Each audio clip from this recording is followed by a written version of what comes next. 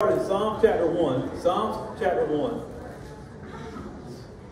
And I just want you to put your thinking cap on this morning. I want you to think about a couple of things. One thing I want you to just imagine, you just woke up in the morning.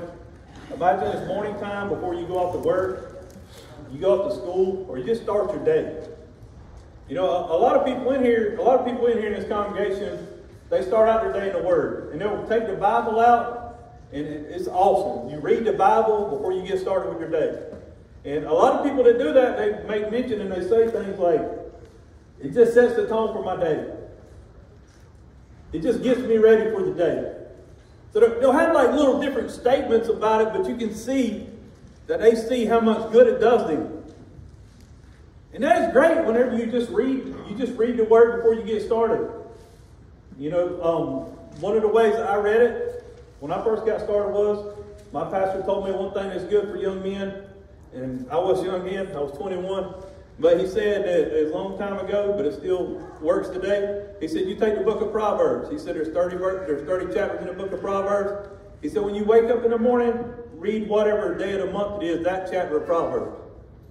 And that's how I got started in reading the Bible. It was so helpful to me. The book of Proverbs is so helpful. It is really a helpful book in just getting your day started. It's really the best one to me in getting your day started. But when you look and you start thinking about what you do to get your day started, there's also not just the aspect of reading and studying the Word, but there's also the aspect of prayer. And I just have to say, like, you know, other people may love other things and other places for this, and the Bible is beautiful and great from cover to cover. But I just love the book of Psalms and get my heart ready to go into my prayer time and to take on my day. And one of the things the book of Psalms does, you know, a lot of the books in the Bible, they talk about historical facts, and sometimes they talk about prophecy. Sometimes they talk about, you know, how things should operate within the church. Sometimes they talk about different gifts people have, all kind of things that the Bible talks about. But here in the book of Psalms, the reason that I think it is so effective in like getting your mind and your heart in sync and ready for your prayer time is that you see the raw emotions of the writers. They are really just speaking to God, and you can hear the words, and you can see that you can hear the disappointment in their voice with how things are going sometimes. Sometimes you can feel the hurt and the pain of how they feel because of something somebody's done to them. Or sometimes you feel the fear or the worry they have because of something they're going to have to face. And so, you know, whenever you truly are praying to God and you're just talking to God and you're just being real with God, that's how you're going to be. That's how we go to bed sometimes, right? We can't sleep because we got stuff on our mind, stuff that's bothering us. That's how you wake up sometimes in the morning. You're dreading starting your day because you know what you want to face that day. Sometimes we're tired. Sometimes we're excited and we're happy. You see all those emotions in the book of Psalms. And so we're going to take really the first one, which is my favorite. It's like one I base my life off of. This is the life I want to live. But just give an introduction to Psalms today with the first chapter and the second chapter tonight. And when you look at this, I want you to think about when you read it. Like just take a second and read this psalm. There's only 6 verses in it. It don't take but a second. But just read it like you got up in the morning. Just read it. Just imagine you just woke up. You're fixing to start your day. And this is the chapter you're reading as you start your day.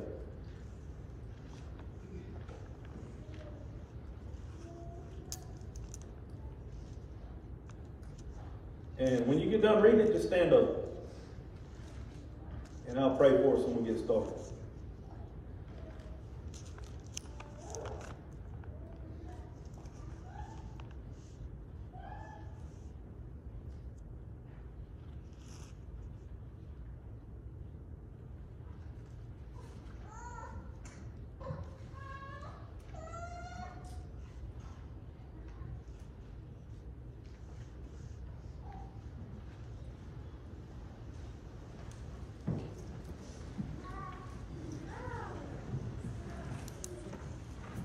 I'm just going to read verse 6.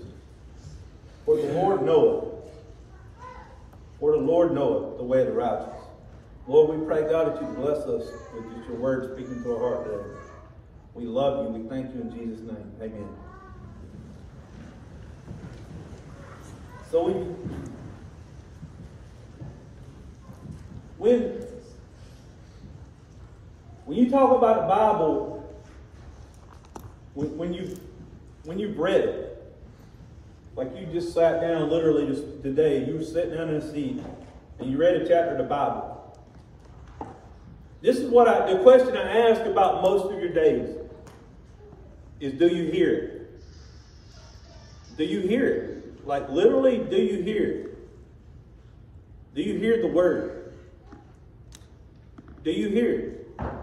Do you take the time to listen and to hear it? You see, you made a decision this morning. You made a decision this morning. And what this psalm does is it contrasts. It contrasts. It compares in some ways, but it also contrasts the godly and the ungodly. And so sometimes what we can do is we can just read it. You know, not really think about what it's saying, not really just kind of ponder on it, but we just read it. And don't get me wrong, that's better than nothing. But you really need to think about the word. You need to ponder on the word. That's kind of the thing that changes you. So, do you hear it most days? Do you take time to read the Word of God and to think about the Word of God? Do you hear it? The second question I ask is, does it hit you? You know, some people can actually read it and they can ponder on it, they can think about it, but then it never changes anything in the way they live. It doesn't affect them. You know, it's like, did you hear it? And did it hit you? Did it change you? You know, like your depth and your time that you're spending with God in preparation for prayer or for Bible study or for going through your day, you can know it is not enough if it isn't hitting you. It must hit you. It must change you. It must affect how you live the day you're fixing to go live. God will bring these verses back to mind as you go throughout that day. But you can look and you can see that today you made a choice, you know. There was other people that woke up this morning. And, you know, they may be members of this church actually on the road. Or may just be people that attend. But they aren't here. And you say, why aren't they here? Because they made a choice. And so they will never hear it. Oh, I get you can watch online and all that, but that is not the same. That is not the same. It is not the same. I think we learned anything in COVID, we learned that we need each other and we need to be physically in the presence of one another. And physically at the place where you, and don't get me wrong, if you work shift work, if you're out of town, and stuff like that, it's great because you can stay in touch and you can get some, it ain't the same. But some people made a choice this morning to stay home. You made a choice to be here. And that's kind of what God is doing with this psalm. Is he just pointing out two people that chose. And really the interesting thing about Psalms 1 is it really only leaves two classes of people, two types of people, or two choices. The godly and the ungodly. So it's very simple in its nature. It's very simple. It's not something that's going to trip you up. It's something that is very simple, and you can understand when you get to the end of it which path you're on. Listen to what it says. It says, blessed is the man. Blessed is the man. That word blessed is plural. It's the same way the Sermon on the Mount starts. You know, we've been preaching through the Sermon on the Mount on Sunday nights. Blessed is the man. So many people want the blessings of God. But see, what God did is he described how that man walked and where that man went. The man he's going to bless. There's literally some denominations and some people who teach that you can just speak something and it'll be. We aren't in control, God is. God decides. Just because you think it or speak it does not make it be. I don't care if you put Jesus' name on it or not. God described the kind of man he's going to bless. The kind of woman he's going to bless. The kind of person he's going to bless. And look at how he described it. He said, blessed is the man that walketh not in the counsel of the ungodly. First, we see the separation of their steps. We see God start drawing a line between the godly and the ungodly. And the first way that he does it is by their steps. He says this, he says, blessed is the man that walketh not in the counsel of the ungodly. Walketh, this word is used metaphorically to speak of the path or behavior in someone's life. Remember what I said? Imagine you're starting off your day. Imagine you're fixing to go to your prayer time. If it's hitting you, you know what you'll do when you read this? You won't just read it and go on and live your day like normal. The thing that happens is you start praying, and I get into my prayer time. When I read this, and I use this a lot, like I said, this is like my life chapter right here. This is the way I want to live. This is what helps me understand how I need to be. When you read this first part, you understand what it means. He walketh not in the counsel of the ungodly. It means he doesn't live in an unrighteous, unholy way. That's not his way of life.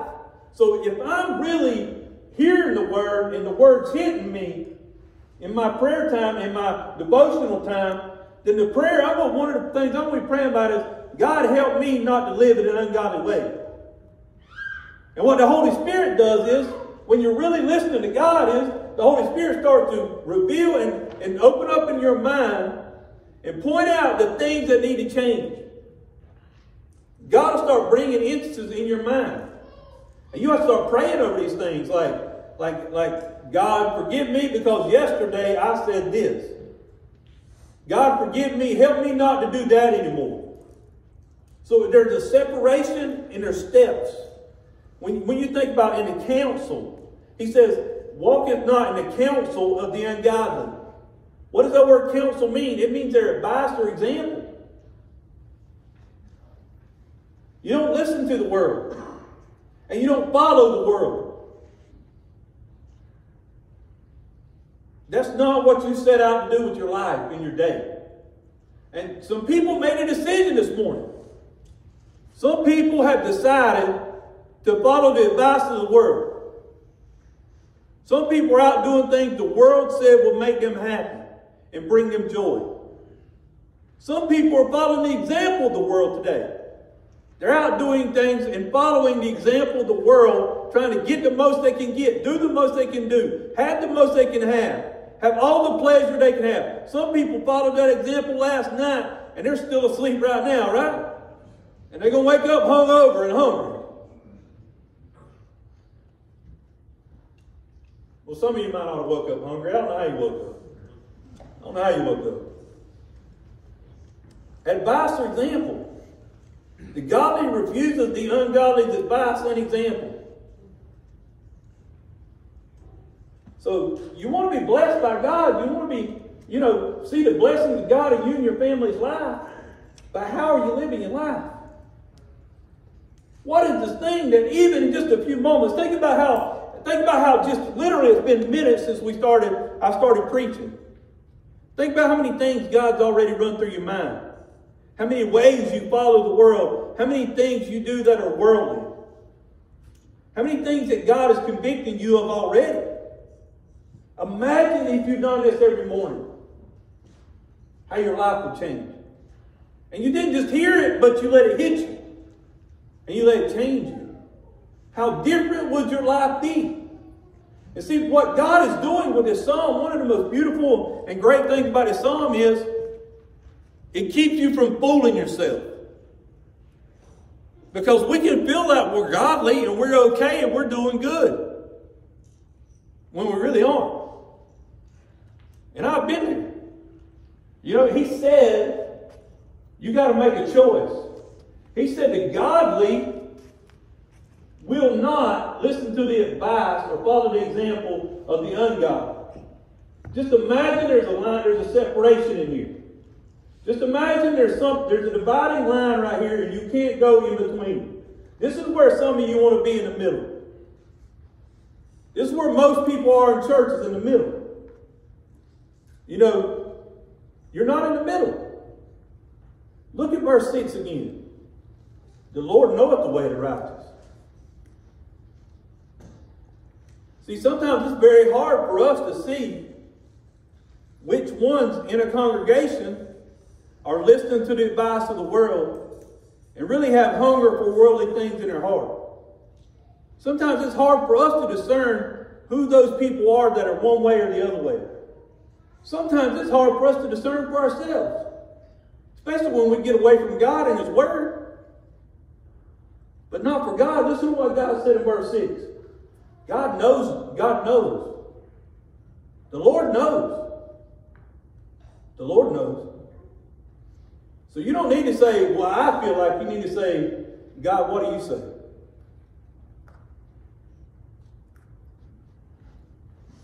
Make a decision. Make a decision to walk like God.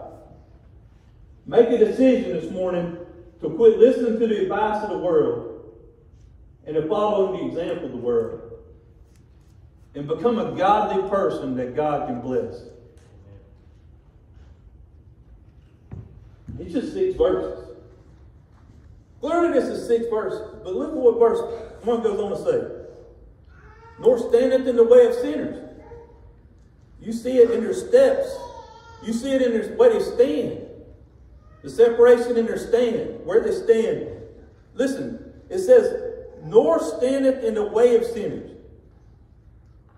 So he's not just repeating the same thing. He's talking about something a little different. Standeth, it indicates living somewhere. Standing and remaining there, it means to continue. You can see a progression. You see that the first, that man, that person, you know, it's like they're not, they start listening to advice of the world, follow the example of the world, and then before long, you know what happens? Standeth, it indicates living somewhere. You're no longer just thinking about following them. You're no longer just starting to ease in that direction. You're full-blown standing there. You're right in the midst of a worldly system and living in a worldly way. Way, the word is used most often metaphorically to refer pathways in one line, suggesting a pattern of life. So you're not far away if you're starting to listen to the advice of the world and follow the example of the world. You're not far away if you listen to Psalm 1 from choosing a way of life and a pattern of life that is ungodly.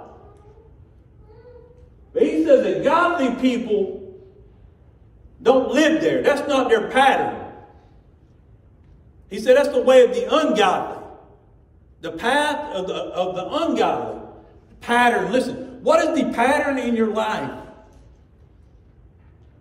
I didn't ask you, did you walk down the aisle and say some words and get dunked in a pool? I asked you, what is the pattern of your life? Because it says the Lord knows in verse 6. And the Lord has given us some indicators in helping us to understand we are a godly person by saying what a godly person is not. See, he's using contrast.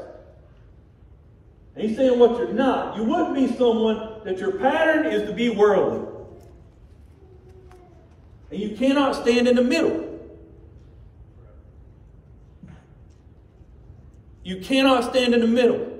Now it becomes a lot clearer to us that you're an ungodly person, that you're a worldly person, when your pattern is that way.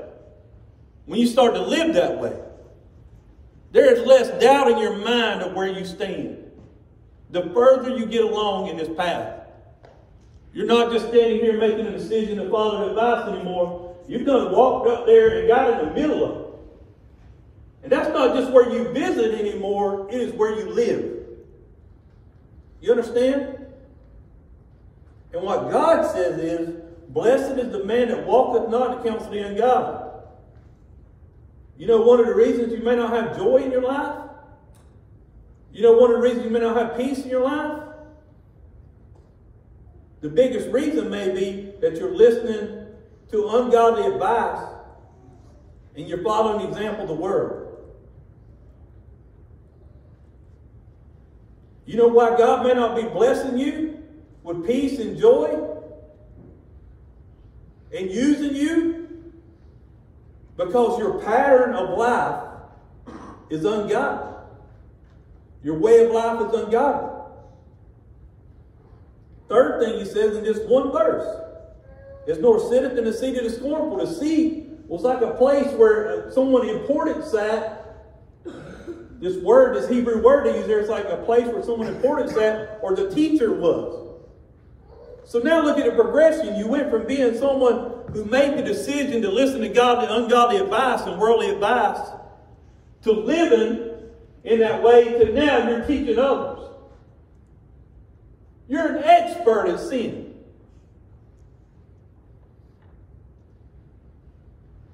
You are the one drawing others in. You went from being the one taking the advice, ungodly advice, to being the one giving it.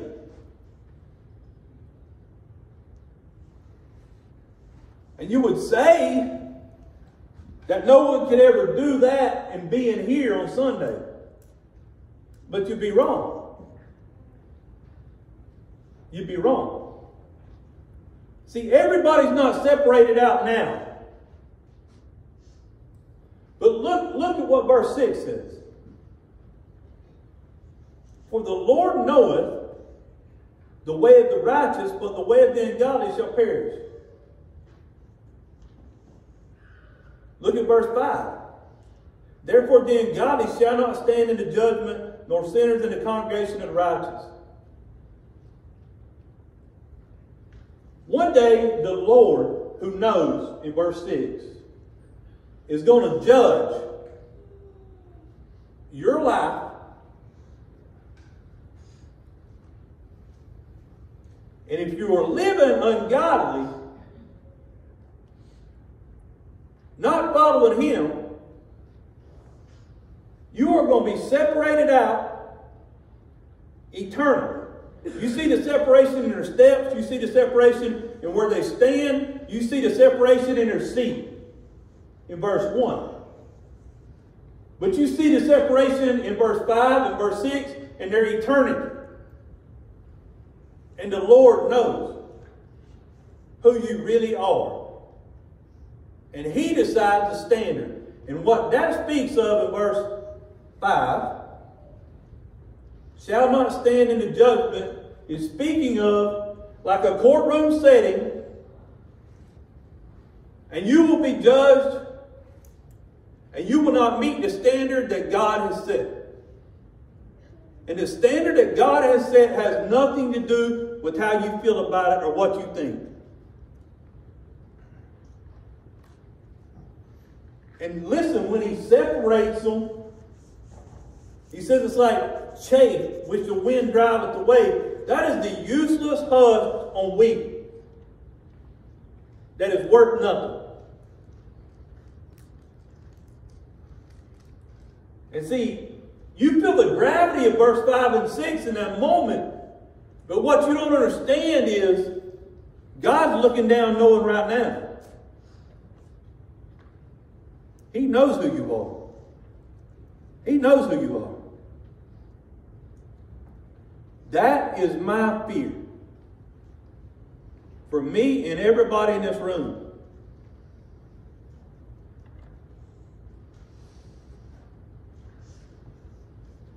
Listen to me. When you don't take time to hear the word, and you don't let the word hit you, you are in so much danger. You're in so much danger. And you say to me, well, Brother Greg, I hear people say this.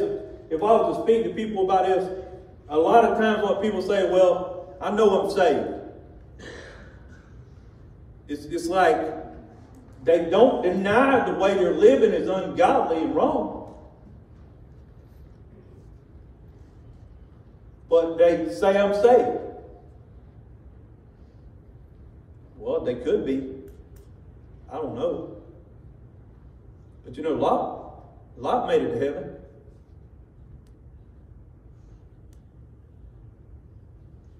But his wife was destroyed. His 2 daughters ended up pregnant by him. He ended up a drunk and committed incest with his own daughters.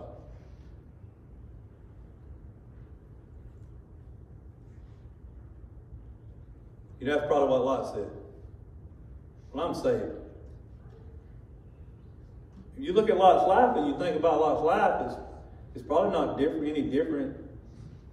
I mean, you really see the same progression, don't you? He looked out. He was standing there, and Abraham and him, they had left together. He lived under Abraham. Abraham had been a blessing to him. But their families got too big, and they were going to have to separate out. And he's going to have to go make his own home, so to speak. His own life. You know what Lot said? Abraham said, look out, and any place you want you can have, and I'll take the other. You know what Lot did? He looked, and he seen how good Sodom looked. Because he was a farmer. You know, he was a herdsman. It looked so good to his eyes. It looked like easy living. It looked like a fun place to be. And so the first thing he did is he pitched his tent toward Sodom. You know what that means? He just was outside the city, but you know, he was over there close enough to it he could watch it. Before you know it, you know what you find whenever you look longer into the story? He was living there. He started out just pitching his tent toward Sodom. Started out just looking out. And with, you know, human eyes in the flesh, you look at that and you think, that's where I should be. It looks easy. So he's found in the city later on in the account of it. And then before you know it, so he's at the gate. You say, what does that mean? Well, he was a high official, maybe even the mayor of the wickedest city on earth, and had confronted none of them about their sins.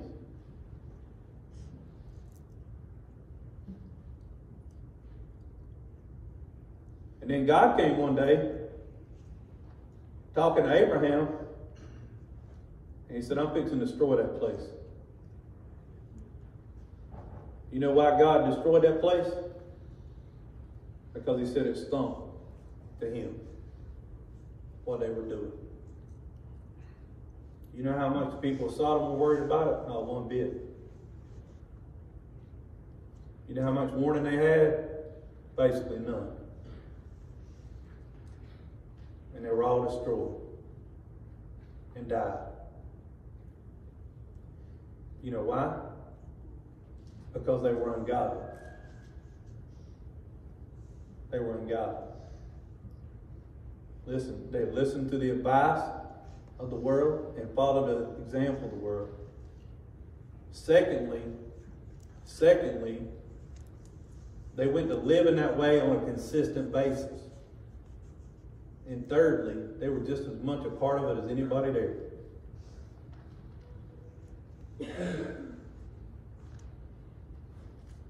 Now you think about if you sat down in the morning and you just didn't read the Bible, and you thought about what the Bible said. Would not your day be different after hearing this morning? Would you not live differently?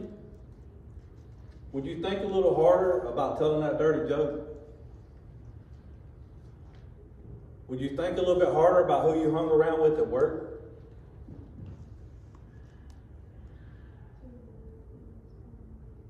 Would you live differently? Now listen to me. You can sit and be convicted like you are, if you're being convicted right now. And what the Bible says is that in the parable of the sower and the seed, that the time seed is planted, the time the word is preached, the devil's going to come and try to distract you. He's going to try to take your mind off of what you just heard, what's just been implanted in your mind and your heart. That's one of the ways he goes about it. So you need to just come right now when the invitation is given. I'm telling you right now, you need to make a choice. And every one of you, before you leave today, is going to make a choice. And your future is going to be decided in a moment. Like you could have talked a lot when him and Abraham were splitting up. And you could have asked him the day after he left Abraham and pitched his tent toward Sodom. And you could have said, what was the biggest decision you ever made? And he probably would have said, man, leave Ur and come with Abraham. He probably didn't even know that the biggest decision he made, he had just made it. He was probably eating lunch the next day. He was probably chilling. He's probably eating them biscuits some of you are thinking about right now. Thinking about where he's going on vacation, doing his thing. When he had made the biggest decision he ever made in his life, that he'd go and pinch his tent towards Sodom. That one day his whole life would be destroyed because of that one decision he made. And see, the thing about it is sometimes we do these things by commission.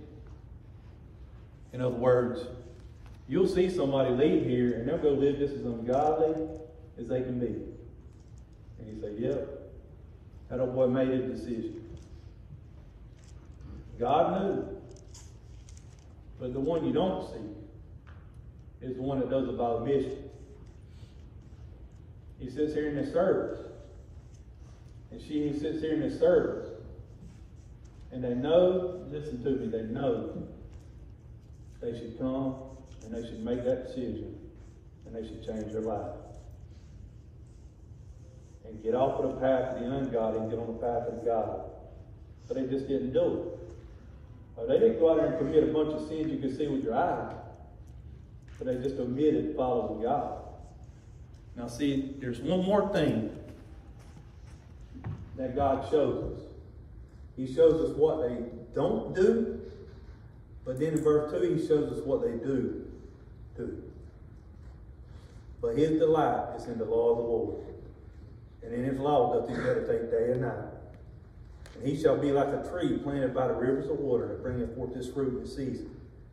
His leaf also shall not wither, and whatsoever he doeth shall prosper.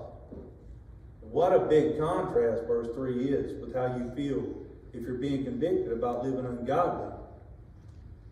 Imagine how the people in here that are living godly feel when they read chapter 1 of Psalms. And they're following God, and they're in the Word of God, and they're trying to live the Word of God, and they crave the Word of God. They see in here that he's planted like a tree by the rivers of water, and his leaf shall not wither. God will bless you in life, and God will bless you in eternity. But one of the marks of the godly person is they have a desire for the Word of God. Now, he uses that word delight. I love that word delight. You know what it makes me think of? Chocolate delight. No, I'm being serious. That little crust, when they cook it just right. You know what I mean? Like, I think about chocolate delight. You know what I think about when I think about that? I think about something that, it's just like that sin, right? You say, well, how do I walk past the temptation of sin in the world? How do I get past that temptation? You walk past that temptation because you're on the way to something you enjoy better, that you want more. I just want to tell you something. If you're new to church, I just want to give you some great advice. Like when we eat at a potato bar, or when we eat like a potluck supper, which is just everybody brings something and they have desserts. If there is a dessert you really want, you know what the best thing you can do is? Come on, some of you. Eat it first. See, Florida say it. Eat it first, right? If there's something I delight in, Yeah, I'm just telling you, it could be the best looking chicken sitting there. It could be the best looking dumplings. It could be the best looking whatever. Now, green beans never really look good to me. I just don't like green stuff. If they just had a peel I could take for green stuff, I'd just take the peel. I love carbs and meat. That's just me. Amen. Amen. But I'm telling you, when you've got that certain dessert on your mind, and listen, you know it's there. You can walk past all those other things that are tempting you. You may be hungry as you can be, but you walk past them. Why? How can you walk past them? Because you're going to something you love even more. Something you don't want to miss. Something that listen, if you missed all the other things that day that are sitting on that table that day, you would be okay when you got home. But if you walk by that dessert and you didn't get a piece then, and you come back later, you're going to be disappointed in yourself. Because you didn't take the opportunity to get the thing you delighted in most, that you love the most. Now, some of you have a problem when I talk about it because you don't delight in the law of the Lord. Now, listen to me. If you don't delight in the law of the Lord, first thing you need to do is make sure you're saved. Second thing you need to do is make sure you're not in sin. These things kill your appetite for God and His Word. Third thing you need to do, if those two things are in place, is pray for the desire. You think I wake up every morning feeling like that? Do you seriously? I've got to preach 3 and sometimes 5 times in a week. You think I wake up every morning? Like sometimes I wake up feeling just like you. You know what I do? I say, God help me. God help me to have a desire.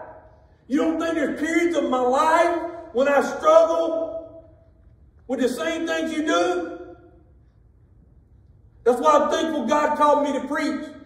I don't have a lot of choice in the matter. You understand? It helps me to stay straight. But you have to pray for that desire. You have to pray for it. If you're missing it today, it is the secret ingredient you don't have. Because if you can get a desire for the Word of God and you can get a taste for the Word of God, I'm telling you right now, everything else will fall into place. And when you wake up in the morning and you hear the Word, you make time for the Word and you let the Word hit you, you can walk right past those things. Because you know there's something better. And so that may be what you need to pray for today. I don't know. But I'm telling you today, you've got to make a choice. And which way are you going to choose? You say, well, I'm not going to make a choice. If you don't make a choice, you made the choice to live ungodly.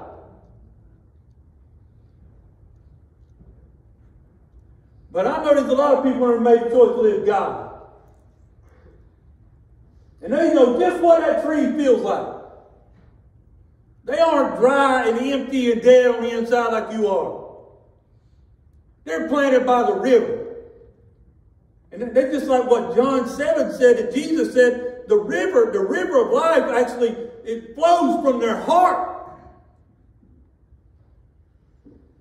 Oh, they used to be the ones who walk with the ungodly.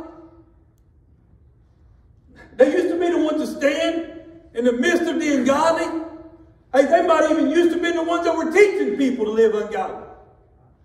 But now they are walking in a godly lifestyle and living for Christ. And they are prospering. And you say, Brother Greg, you say in verse 1, it says, blessed is the man that walketh not in the counsel of the ungodly. Are you telling me today He'll bless me with a pile of money? No. I'm not talking about that kind of blessing. He takes care of His own, but what I'm talking about is when you are in the will of God, He will help you to produce the things He wants done in this life. He will bless you in carrying out the desire of your heart, because when your heart's right, you desire to please Him. Blessed is the man. Blessed is the man. Blessed is the man that walketh not in the counsel of the ungodly. Lord, I pray with all my heart this morning that every person in this room today that have heard the word, Lord, they would heed the word. I know that this psalm right here, this one thing, has made the greatest difference in my life.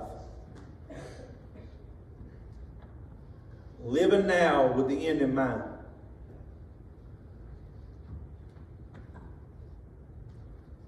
Lord, they've heard enough from this psalm this morning to know what the end of their road looks like.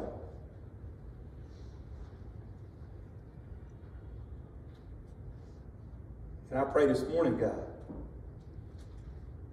that they leave that ungodly lifestyle they're living that way. And they come and they follow you today. God, help them do that. And for all the people that are walking godly today, they'd probably be like me reading these words as I studied them this week. They just think, as I just sat there and tears start welling up in my eyes, knowing that I don't have to live the way I used to live anymore.